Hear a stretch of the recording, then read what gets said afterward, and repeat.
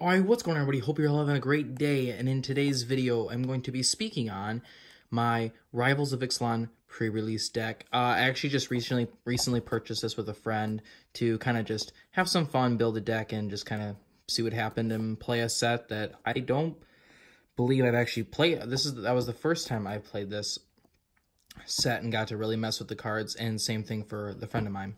And so I'm going to jump in and show you guys the pre-release deck that I constructed, and of course also show the remaining cards that I got with the pre-release kit as well. And we're just going to start right up with our promo card here, which we got Arc of Orazca. It is a land. It has the ability of Ascend. If you control 10 or more permanents, you get the city's blessing for the rest of the game, and you can tap it to add one, add a colorless to your mana pool, or you can pay 5 and tap it and draw a card, activate this ability only if you have the city's blessing. Next here we have Golden Guardian, a 4/4 defender, 4/4, Lord. He is a defender, and you can pay 2 and force him to fight another target creature you control. When Golden Guardian dies this turn, return it to the battlefield transformed under your control. So of course you want to force him to fight something larger, so then he can die and then come back and turn into his transformed form here, which is Goldforge Garrison, which is a land. And you can tap it to add 2 mana of any color to your mana pool. Or you can pay 4 and tap it to create a 4/4 colorless golem artifact token. So I guess you're kind of reforming him, but just making him not a defender anymore. And you basically get a golem 4/4, which is a really good beater. Next, we have Charging Tuscadon. I wanted to kind of throw in some big dinosaurs with some cool effects. So it's 2 red, 3 of any color. Charging Tuscadon has Trample, and if Charging Tuscadon would deal combat damage to a player, it deals double that damage instead. So, if of course in the situation of dealing combat damage, it's basically like double strike. So it's a very heavy hitter. Next one we got here, Stormfleet Pyromancer, 1 red, 4 of any color. He's a 3/2. When he enters the battlefield, if you attack with a creature this turn, Stormfleet Pyromancer deals 2 damage to target creature or player. So I kind of wanted to add in some cards with some burn abilities. You'll kind of notice throughout this that there is a handful of them that have some burn abilities. We have Frilled Death Spitter, which is 1 red, 2 of any color. It's a 3/2 as well. Whenever Frilled Death Spitter is dealt damage, it deals 2 damage to target opponent. So another burn ability. This man also has a burn ability. He is a pretty pricey one. He's 2 red, 4 of any color for Sun-Crowned Hunters. He has Enrage. Whenever Sun-Crowned Hunters is dealt damage, it deals 3 damage to target creature. So 5/4 is actually obviously a good plus, and you of course want him to be blocking creatures, so then you can turn around and deal that 3 damage to target opponent. And of course, you know, it's just more of those burn effects that are very, very effective. And same thing here with Bombard. 1 red, 2 of any color. It's an instant. Bombard deals 4 damage to target creature. Very nice for those larger creatures that are a little bit more difficult to deal with. And I have actually 2 of those in here. We have another Charging Tuscadon, another Bombard, and our next card here is Lightning Rig Crew, which is 1 red, 2 of any color. It's a Goblin Pirate. Lightning Rig Crew deals 1 damage to each opponent whenever you cast. That's if you tap it. It deals 1 damage to each opponent. Whenever you cast a pirate spell, untap Lightning Rig Crew, and he's a 0/5. We have Reckless Rage, which is 1 red mana. It's an instant. Reckless Rage deals 4 damage to target creature you don't control, and 2 damage to target creature you do control. So, of course, it's kind of that backlash of taking that 2 damage, but, of course, if you have a 4/4 or, like, some sort of larger creature, just anything basically above a 2/2, taking that 2 damage is not really that bad, considering if you can knock out a 4/4. Or frankly, that app just happens to have 4 toughness and knock out a big creature that may have a pretty strong ability. So it's very effective in that way. We have Mutiny.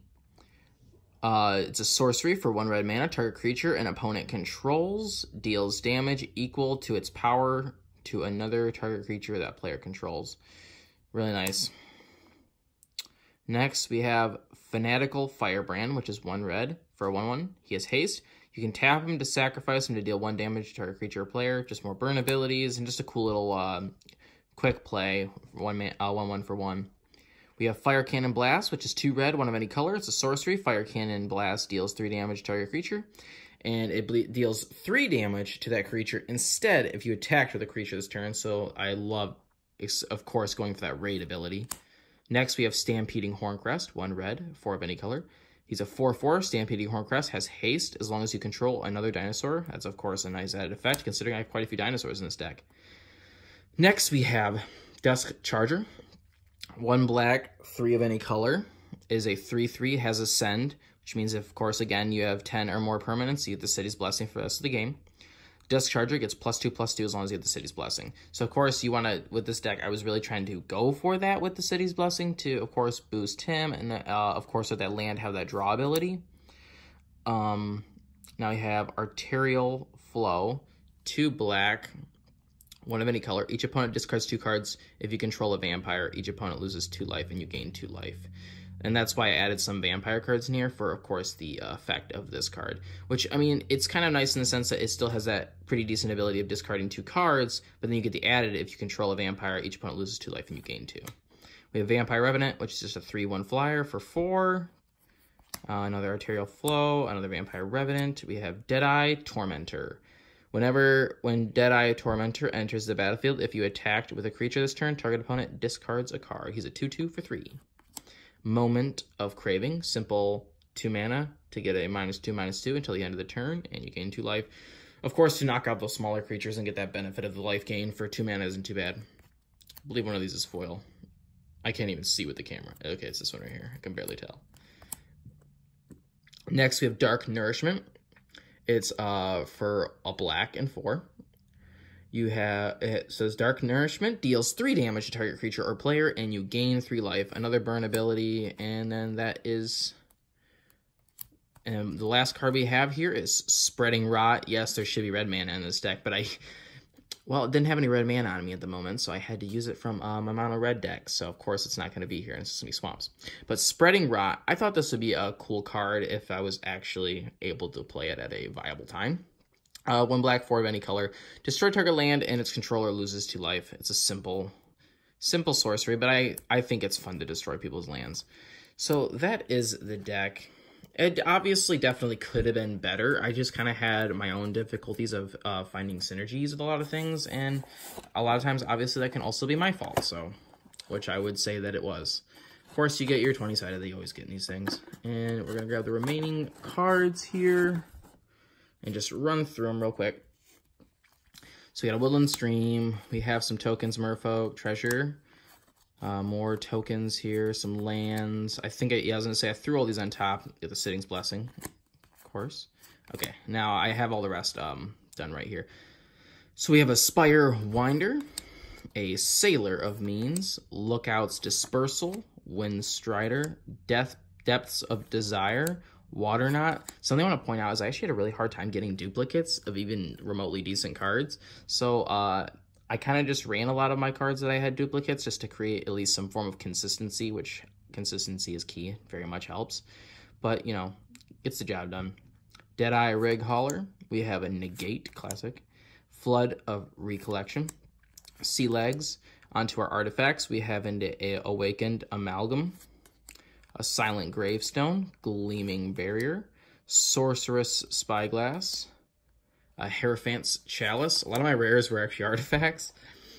Oraska Relic, Hostage Taker, Belligerent Brontodon, Protean Raider, Evolving Winds, Oraska Frillback, 2 of those, Oraska Raptor, we have a Shatter, Brazen Freebooter, Buccaneers Bravado, Headstrong Brute, Nest Robber, Hunt the Weak, two Hunt the Weeks, Cacaphodon, I think. Yeah, I think so. 2 of those, 2 Knight of the Stampede, Jade Bearer, Forerunner of the Herald. We have Jungleborn Pioneer, Crash of the Ramparts, Jade Guardian, Ravenous Daggertooth, Costly Plunder, Desperate Castaways, Mausoleum Harpy, Imperial Lancer, Territorial Hammer Skull, jeez, Shining Aerosaur, Kinjali's Caller, Lord, Vampire's Zeal, Snubhorn Sentry, Luminous Bonds, Sun Sentinel, Blazing Hope, Exultant, Sky Marcher, Lord, I'm doing a terrible job reading these cards, Moment of Triumph, Glorifier of Dusk, Cleansing Ray, 2 Cleansing Rays, and 2 Raptor Companions. So that's a showing of my pre-release deck that I constructed, and then of course the remaining cards that I got also in the pre-release deck, pre-release pack that I did not use. But obviously a lot of those cards are still pretty cool and be pretty fun to use. And a lot of those green cards, green was definitely, green and red I think were definitely my dominant colors, which I feel like I think about it now and I probably should have went with, but I kind of thought black and red would be a fun combination. And based off the gameplay, I found that it was. So if you all enjoyed this video, make sure to give it a thumbs up, and of course a thumbs down if you didn't. And I will see you all in the next video. Have a great day.